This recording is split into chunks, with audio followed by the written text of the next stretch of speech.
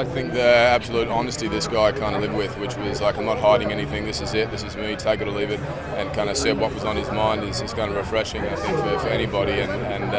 you know, agree or disagree with his antics at certain times. I think you've got to appreciate the commitment and the willingness to kind of you know, not conform to any standard or other people's opinion of us, to do it his way. Look, it's very hard to be able to look at you or talk to the camera, speaking to the audience, and say this is something really fresh, original, and cool to be seen in the movies. It's rich with character, you know. It's got emotion, relationships, twists, turns, humor, but it also really demands to be seen on the big screen because of this visceral, cool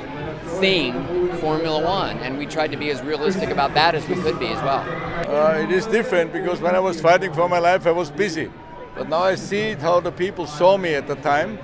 and sometimes I got upset because they always looked, how do I look, and I shocked them in a way, but when I seen the movie the first time they were right. I really looked a bit funny after the accident.